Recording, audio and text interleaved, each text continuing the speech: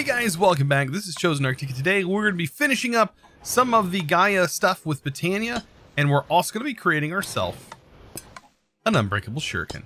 So, I hope you guys are ready. I think we can go ahead and finish up Botania while we're here. So I know we have living wood, and a lot of our stuff is still over here in our Botania stuff, but we really just have runes that we need to make.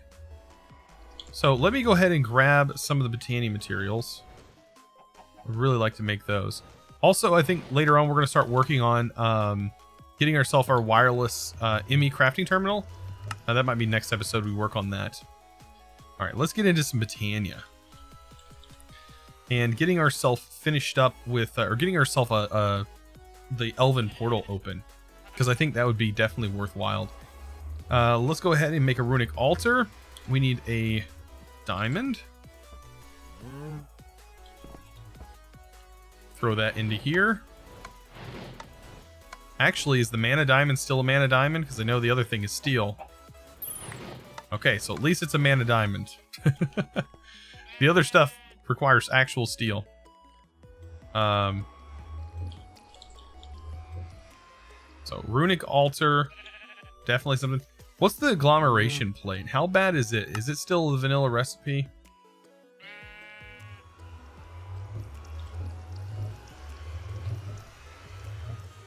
It just requires all the base runes. Okay, so as long as this is still the same, it's going to be pretty easy on us. Hopefully. It's going to require a bit of steel, but I think we're going to be fine. So let's make the runic altar. That's how we're going to make everything. And then I have to make each and every one of these different tasks here, which is going to require 1, 2, 3, 4, 5, 6, 7, 8, 9 steel. So we need 9 steel for this. We're also going to need 5 redstone. 1, 2, 3, 4, 5. 5 redstone, if this is still a redstone recipe. It is. Okay. And I think that's about it. These are just your base runes. Those are super simple. You just need to basically take the recipe. I'm going to make 1 rune for you guys to show you how it works. But for the most part, it's super, super simple. And most of the items we should have access to. There we go. And redstone. Awesome. And we can go ahead and set up our runic altar. Where do I want to set this up? Well, we can probably set it up right here. These guys are about to be changed.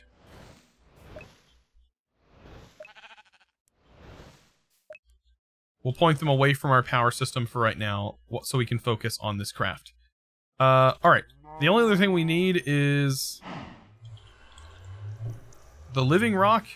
And I think we have most... We can probably pull most of the stuff out of the tablet. Let's just make sure real quick.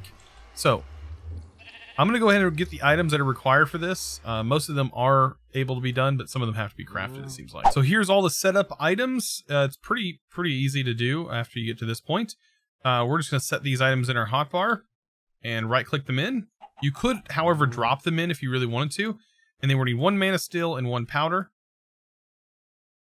And that will start the process.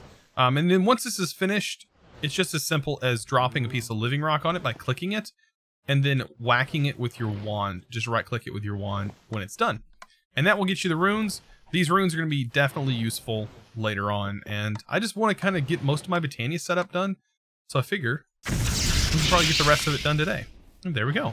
So I'm going to do this for the rest of them. So here is our last one. And just like that, we're ready to go. So I'm going to go ahead and link these back here. Just to make sure everything has power again and our terminal and stuff stays on. But yeah, we have all of our runes now, which means that we should be able to make ourselves an agglomeration plate. Provided that we have 9 more steel, it looks like. And we're also going to need some lapis. So, not too bad overall.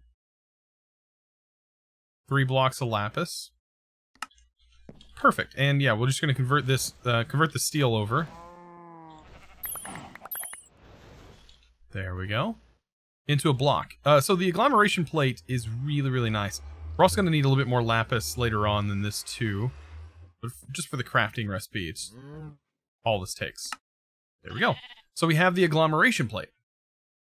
Okay, so that's nice and all. And that actually crafts and uses some of our runes. Normal crafting recipes involving the runic altar do not utilize, like they won't consume the base runes.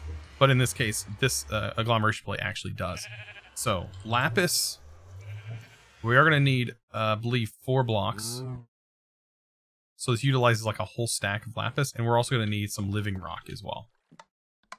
Awesome. Oh, and sparks. I don't know if sparks have been changed. But sparks are something we're definitely going to need. Ah, we're going to need petals, basically. Petals. And we're good to go. So let's grab some petals and put them in our system. And we just need 2 sparks for this. 1 on our mana pool. And we're good. Awesome. So, we need a place to set this up. I'm going to do it right back here where our chest is currently at. We should probably put all these items anyways inside of our system. That'll just help us later on down the road. I will take my sparks though. There we go. And that should work. We're going to break this. That'll give us the room we need for this thing. So we'll just place it right back here. In a little pattern that goes a little bit like this. With lapis here. And like that. And on top of that we'll go an agglomeration plate. Just like so. On top of that we'll go a spark. And on top of our mana pool we'll go a spark. These sparks are linked. You can right click them with a wand. And you can see that they are linked and will send mana together. Perfect. Now the only other thing we need is another piece of steel. And we're just about ready to go. So steel, a diamond, and an ender pearl. Guys, we are about to rock this with Botania. It's so quick to do this. So we'll throw that in there, that in there, that in there. And really, we're just going to right click those 3 items on this plate here. And this will start to produce terra steel. It's going to consume half our mana pool though, so keep in mind that that's something that we're going to have to work on. But I'm not too concerned. This actually produces a lot of mana. Or like this setup does. It just produces a lot of mana really quickly, in my opinion. So while that's doing its thing, or after this does its thing, we are going to have to take that terra steel and put it to work. We also need to focus these guys on 2 new mana pools. So we will have to take this and make a mana pool out of it. So that should be almost done. Look at it. It's consuming our mana pool. You can tell when it's done when it's almost consumed all of the, or over half the mana pool. And this is probably the last section here. And there we go. We have ourselves a piece of terra steel. Awesome. So we're going to take this terra steel and actually break it down into its bits and bytes. And there we go. We have terra steel nuggets. I do, however, need to focus this on 2 new mana pools. So let's get our mana pools set up. I'm going to actually place a mana pool here and here. And I guess we can get these guys focusing on it. And start working on getting these guys filled up a little bit. We need a little bit of mana in them. So that'll get to work. Alright, so while that's working, let's take our living wood. And we're going to take and get our living wood set up. So this will be our Elven Gateway core. And the rest of these nuggets are going to be used for some other stuff. So, first, making mana and natura pylons. We need to make mana pylons, so some steel. Probably should just take a bunch of this. I'll do 16 for right now. That should probably be enough to convert over to. I'll do 2 diamonds and a couple pearls as well. So that way we have all these Oh, if this happens, just hold shift and right click with an empty hand. It'll pull it out of the inventory. Okay, so we need to make these pylons. We need 2 apiece. Also, these pylons act as like full enchanting tables. If you have 2 of them next to an enchanting table, it's actually like an exact full enchanting table, which is really nice. And then these are going to be upgraded.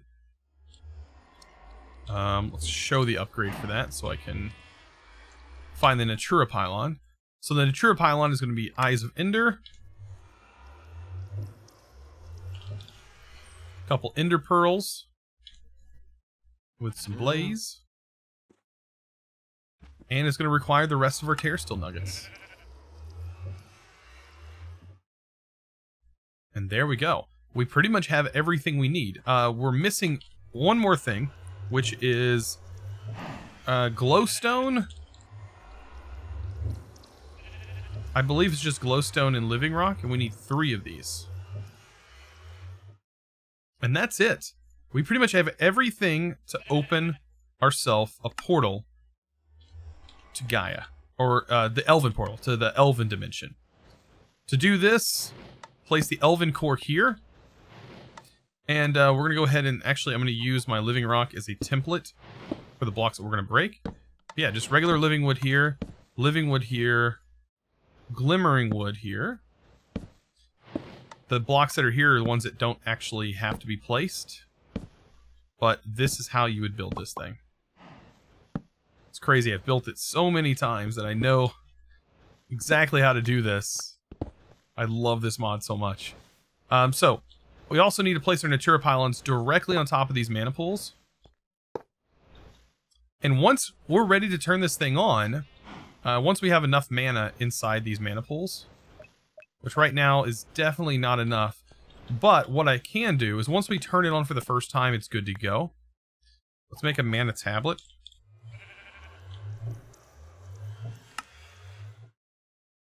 And we can fill this tablet with a little bit of mana via this pool. Make sure this is accepting mana from the pool. And we need a little bit. So I'm going to do... It doesn't have to pull them from both pools directly. It can pull from just one pool. But I'm going to let this consume a little bit. And then we're going to fill this thing up and we're going to try and start it. Once it's up, it won't use any more mana. So you'll be perfectly fine. So I'm going to throw this in here. Now this is going to be sending mana from the mana tablet to the pool. And this is a good way to move mana around, to be honest. But over time, this is actually going to build up quite a lot.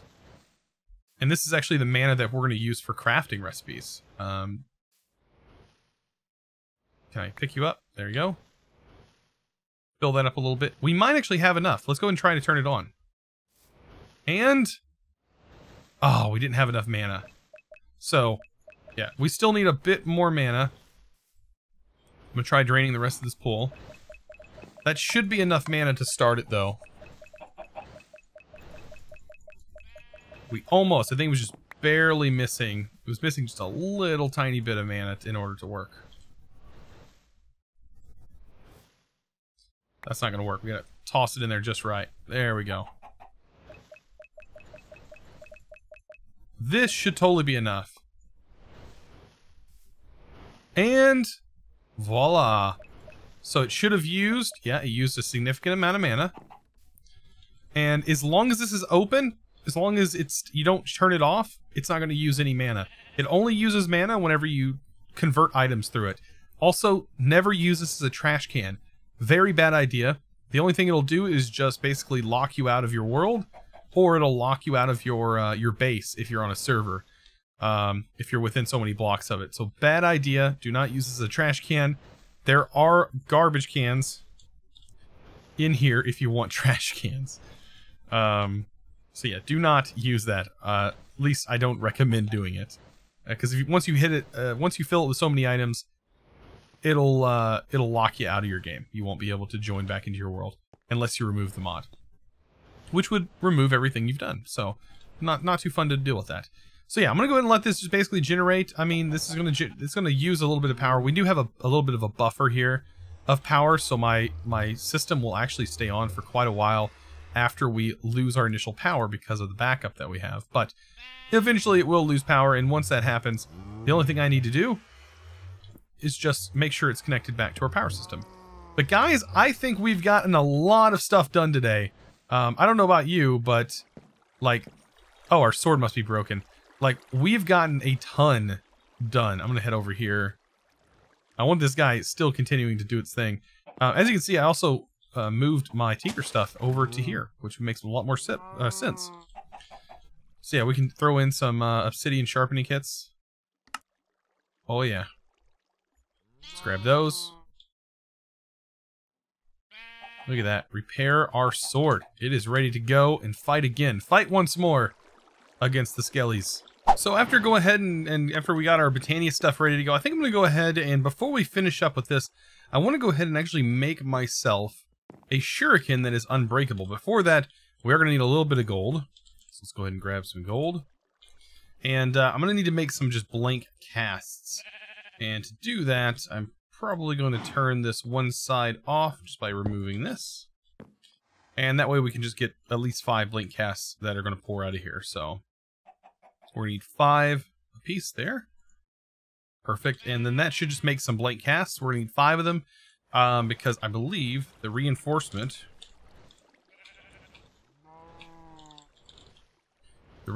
modifiers, which these are fancy frames, right here. Yeah, should just be obsidian and a blank cast or a cast of any kind. Awesome. So that should be pretty simple to get done. So I'm going to go ahead and do that. I also kind of have my materials picked out that I want. I think I'm going to go with 2 red matter. Actually, we might need more red matter depending on how much it costs to make these tools pieces. But we should be able to get away with this. It should be knife parts, right? To make a shuriken. It is knife blades, and this is a knife blade. So how much is it? It's 1. Okay. So we're going to make 2 of these out of this, and then I do need some prismarine, which I think is either in here, or we get the prismarine. Is it in here? We get prismarine from quartz. That's right. So I'm going to go ahead and throw this over here. And we're going to make a part out of prismarine. And the reason I want to do that is going to help even get our, it's going to help get our stuff even higher when it comes to attack. And this is also going to help us with our attack. All right, so let's throw some prismarine. I guess 4 makes 1, so there we go. And last but not least, we are going to need paper. So if I can type in here, sugarcane is going to be great for that. Get ourselves some paper. Perfect. And we'll go ahead and make ourselves one that's paper. Once we have all of our parts, we should be able to build this thing pretty easy. I'm going to go ahead and throw these 2 pieces here, here, and here. That should leave us with we have writable 2, jagged, and aqua dynamic. The attack is pretty low right now, but I think we should be able to build this thing up for sure. Doesn't really matter what pattern we put them in, just as long as we have a suitable pattern here. So yeah, this should be a pretty decent one. Now, on the jagged, our durability is 133, so pretty much I need to get this thing all the way down to its lowest durability. So, best way to do that, I guess, is just shoot these guys off the edge. Until I get 103 of them out. Because I'm going to get this thing down to 1 durability. So with this thing down to 1 durability, you can see we also now get a jagged damage bonus of 5.92, so almost 6 on top of this. So, I mean, pretty decent. As long as it's over 10, usually your shurikens are going to be very great. But, I mean, we always have the Archangel here. This is just for your occasional mobs that show up, because I'm afraid I'm going to kill all of my passive animals with this, because this doesn't honestly care what it's going for. Alright, so let's go ahead and take out our blank casts. And for this, we're just going to need some obsidian. And we throw that in here, and we'll make ourselves an unbreakable shuriken. just like that. And let's go ahead and apply these modifiers. We do have 5 base modifiers. That's what the paper does. Later on, we can change that paper part out if we really want to. So we're going to reinforce this thing until it is unbreakable. Just like that. So now, this thing should be also, it should stay at its max stat right here with its max 1. And I think we can still pick shurikens up, which is great because I've had issues in the past before where I didn't use any of the durability before making it unbreakable, and I couldn't pick up the entities, the little things that are in the ground. And it kind of gets annoying when you have tons and tons of them that are just laying all over the place. You kind of want to pick them up. So we're doing pretty good damage here, right? Pretty much 8 plus 6, so pretty decent damage, and the ammo set to 1. So yeah, the more we use this, of course, it's going to level up. I don't think it would function if we put it in here. It's just going to like punch with it, which does do stuff. I think the modifiers still function even when you punch in an entity with it, but not the greatest tool in the world. But it's not always nice to have an unbreakable shuriken. You never know when you're going to need to use it. So guys, I hope you learned something today about Botania or about Tigris Construct. Guys, I really appreciate you guys with all the positive comments you guys are leaving in the comment section, and give these videos thumbs up. I really do appreciate that. Guys, I'll see you in the next episode. As always, thanks for watching.